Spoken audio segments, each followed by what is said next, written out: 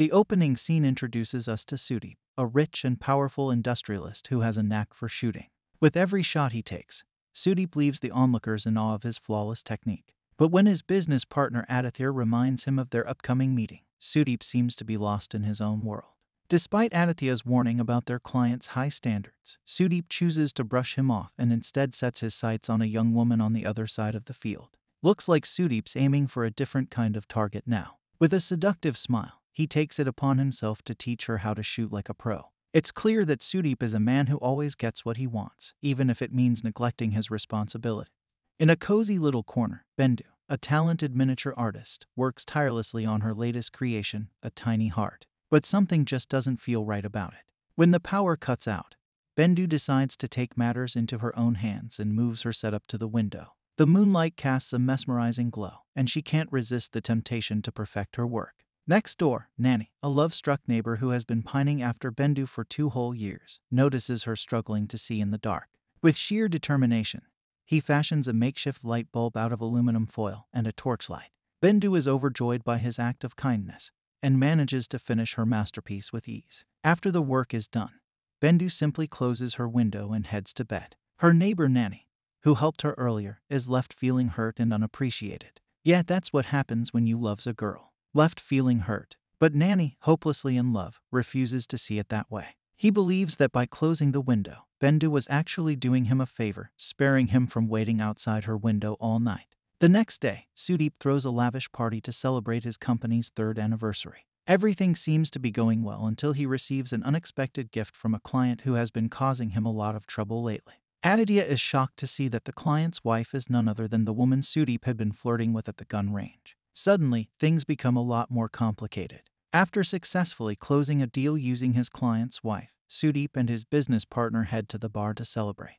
As they down their drinks, the conversation takes an unexpected turn. We discover that Sudeep's immense wealth is actually the result of a sinister act. He killed his own wife a few years back and took over her business. It's clear that Sudeep's morals are a little murky, to say the least. Meanwhile, in another part of town, Bendu not only excels as a miniature artist, but she also runs an NGO called Project 551, which helps promote children's education. Her goal is to provide education to underprivileged children and also ignoring his boyfriend. But the organization is struggling with a lack of funding. Bendu is approached by her sister-in-law who suggests that she arrange a meeting with Sudeep's company, which is looking to support a non-profit organization. I guess it is only to cover up his fraud money. I mean, we are talking about Sudeep, who killed his wife for money. Eager to secure funding for her NGO, Bendu meets with Sudeep in his office. As soon as Sudeep sets his eyes on her, he is immediately smitten by her beauty. Despite Bendu's best efforts to explain her organization's charitable deeds, Sudeep is too distracted by his attraction to her. However, at the end of the meeting, Sudeep surprises Bendu by handing her a check for a staggering 150,000 rupee. Bendu is taken aback by his generosity, but is unaware of his true intentions. A few days later, Bendu and her team would distribute books and stationery to underprivileged students in their neighborhood, grateful for the much-needed funding from Sudeep's company. Following the successful program, Sudeep invites Bendu to join him for lunch at a luxurious restaurant. As they peruse the menu, Bendu receives a text from Nani, complimenting her stunning looks. She glances around the restaurant and locks eyes with Nani, who's working on the other side of the room. Sudeep notices her gaze shift, and he becomes increasingly jealous as Bendu seems entirely engrossed in Nani. The meal comes to an end, and Sudeep offers to drive her home, but she makes an excuse about needing to buy groceries. As she walks away, Sudeep follows her, watching as she meets up with Nani. The sight of the two together only intensifies his rage and jealousy. No woman has ever dared to ignore him like that, and he's determined to drive a wedge between Bendu and Nani. A perfect villain-ridden story. It was a typical work night for Bendu until she lost track of time and found herself working late. As the night wore on, she started to feel uneasy about walking home alone and decided to send Nani a blank text as a signal for help. Nani, being the reliable friend he is, quickly rushed to her aid. They too walked home in complete silence, but Bendu was grateful for his company. However, their peaceful moment was short-lived when a white van suddenly appeared and snatched Nani away. Sudeep had hired these goons to remove Nani from her life. They took him to an abandoned house where they brutally beat him, and to make matters worse, Sudeep himself showed up to inflict more pain on Nani. As soon as Nani discovered that Sudeep was beating him for Bendu's sake, his fighting spirit ignited within him. He warned Sudeep that anyone who dared to harm Bendu would face the dire consequences of his wrath. But unfortunately, this only added fuel to the already raging fire of Sudeep's anger. In a fit of blind rage, Sudeep unleashed his fury upon Nani until he lay lifeless on the ground. Talk about miserable life. While the dust settled, Bendu called Nani's phone to express her love. "Oh, now you woke up, dear." But it was too late. Little did anyone know, as Nani's body lay on the ground, his corpse began to emit an eerie blue glow. The glow soon transferred to a nearby fly's egg. The next morning, Nani's body was found in the middle of the street, and the police deemed it an accident. Bendu watched in devastation as Nani's corpse was taken away in an ambulance. Exactly 10 days after Nani's tragic death, a peculiar event occurred. The egg that was struck by the mysterious blue light began to crack, and out came a tiny, wriggly creature. It was a fly, but not just any fly. As it turned out, it was Nani, reborn into the world as an insect. Now, I can assure you that even God don't like you, bro. I mean, really, a fly. A fucking fly. At first, the fly had no recollection of its past life and struggled to fly, its wings stuck to its fragile body. In a desperate attempt to break free, Nani almost lost its life to a nearby stream but managed to spread its wings and soar into the sky. The world was a different place from the vantage point of a fly, and Nani was amazed by the floating bubbles and children playing around. Excitedly, the fly started popping the bubbles, but its curiosity got the better of it, and Nani found itself stuck to a cricket ball, finally landing on a half-eaten apple. Then came a dangerous turn when a bird began to chase it, and it flew into a nearby house for safety. However, fate had other plans for the insect. In a moment of pure carelessness, a human inadvertently drowned the fly in a mug of water. The fly could sense the man's face and recognized him as Sudeep, the very person responsible for its previous human life's untimely end. Yeah, God hates you. A rush of anger and memories flooded through the fly's tiny mind, and it emerged from the water, attacking Sudeep with all its might. However, as a fly, it had no significant power to hurt its enemy, and with a swift wave of his hand, Sudeep sent Nani hurtling to the ground.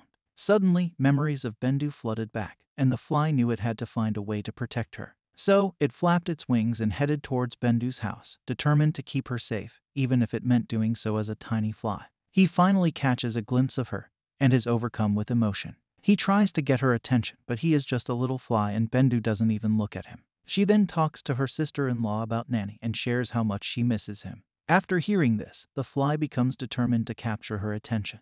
When she is in her office later that day, Sudeep arrives to meet her. He tries to tell her how sorry he is about Nani's death, hoping to get close to her. In an effort to get him away while still trying to defend Bendu, the fly gets inside his ear. The next scene shows Sudeep entering a wooden steam room. The fly makes his move once his limbs are restrained and enters his ears. This causes the box to move. The movement of the box nearly causes Sudeep to hit a sharp shower handle. He disgracefully exposes himself in front of his clients and business associates as he runs outside naked in an effort to kill the fly. In order to help their business, Sudeep asks Bendu to go to Delhi with him later while he is still at work. They decide they will leave the next day. Sudeep struggles to get a good night's sleep because the flies prevent them from flying away.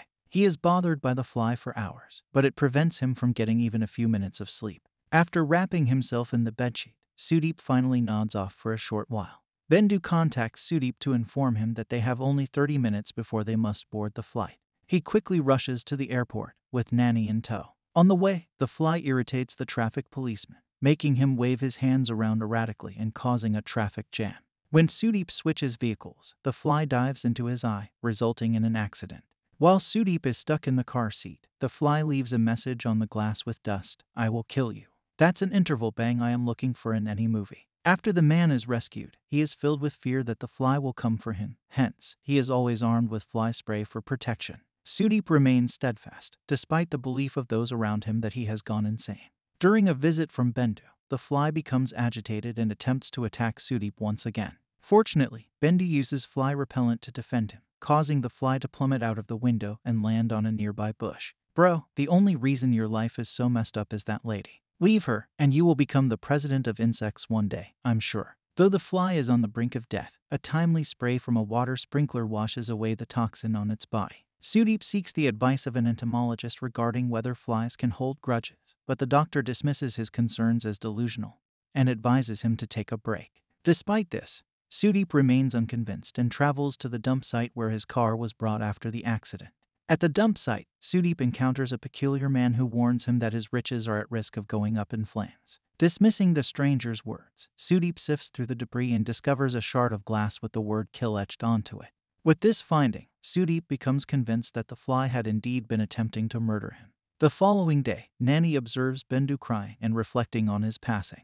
In a touching moment, Nani uses Bendu's tears to write her a message on the table. Bendu is taken aback when she reads it, and she cradles him in her hand, questioning whether he is really Nani. The fly nods, affirming that he has been reborn. Now she sees him as a pet, which is even worse than before. Sorry guys, I will continue. The fly proceeds to reveal that Sudeep had murdered him in an attempt to win Bendu's affections, leaving her stunned. Convinced of the fly's accusations, Bendu vows to aid him in seeking retribution against Sudeep.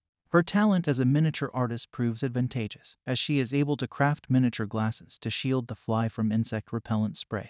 Sudeep instructs his bodyguards to search for the fly, but their efforts prove futile. Furthermore, he discovers that insect repellents are ineffective against his adversary. Determined to eliminate the fly, Sudeep attempts a variety of methods, including fly baits and swatters, yet none of them prove successful in exterminating the persistent pest. Nani successfully sets Sudeep's bed on fire and forces him to ingest fly bait while also preventing him from sleeping at night. However, Nani realizes that he must take drastic measures to achieve his ultimate goal of killing Sudeep. As such, he fills a functional cannon display with gunpowder and plans to ignite it at the opportune moment. In the following days, Bendu assists Nani by preparing a small bucket of gunpowder for him to drop into the cannon. They repeat the process several times, carefully filling the cannon with gunpowder. Unfortunately, their efforts are thwarted when a man unwittingly places tissue paper in the cannon's muzzle, causing the plan to fail. Undeterred, Sudeep takes action to fortify his residence against the persistent fly, renovating his home with insect-proof glass and implementing advanced scanners to prevent the fly from entering. #Money matters. As a result, Bendu must personally escort Nani into Sudeep's home by unscrewing a screw from the window. However, Sudeep takes advantage of the situation and attempts to make inappropriate advances towards Bendu. Again, bloody pervert. A fucking fly wants to kill you. Think about that first. The fly intervenes, utilizing its modified claws to dig into Sudeep's skin and force him to back off. The following day, Sudeep is scheduled to meet with a group of investors who are considering funding his latest project. Due to his sleep deprivation and phobia of flies, Sudeep becomes disoriented and begins to ramble about fly repellent sprays during his presentation. To make matters worse, Nani lands on an investor's head, causing Sudeep to panic and accidentally dump a pot of soil on the individual. As a result of the failed meeting, the investors decide not to fund Sudeep's project, leaving him and his company in a state of debt. Shortly after, the income tax officers receive a tip-off regarding the black money that Sudeep has stashed in his office. Desperate to save his assets, Sudeep attempts to move the money elsewhere, but the fly intervenes, causing the money to go up in flames and leaving him with little to no funds. Sudeep recalls the stranger he encountered at the dumping site who warned him of his impending wealth loss. He seeks out the man and discovers he is an adept in the dark arts called Tantra. With the assistance of Tantra, Sudeep discovers that Nani, the fly, has come back to seek revenge. Why is Tantra helping Sudeep? I have no idea. Okay, moving on. To capture Nani, they create two malevolent birds through a ritual, but Nani kills both of them while trying to escape from the house. During the chaos, one of the birds collides with electrical sockets, causing the glass doors to lock and fill the house with smoke. In a panic situation, Sudeep pushes Tantra, which causes death. Lesson learned: don't solve problems when it is not yours. Sudeep was trapped in the smoke-filled house until Aditya comes to rescue them. Upon reviewing the CCTV footage, Sudeep discovers that Bendu allowed the fly to enter the house. Armed with this knowledge, he takes Bendu captive and demands that Nani reveal himself. To rescue Bendu, Nani surrenders and shows up in front of Sudeep. During the ensuing scuffle, Bendu manages to slip away as the fly diverts Sudeep's attention.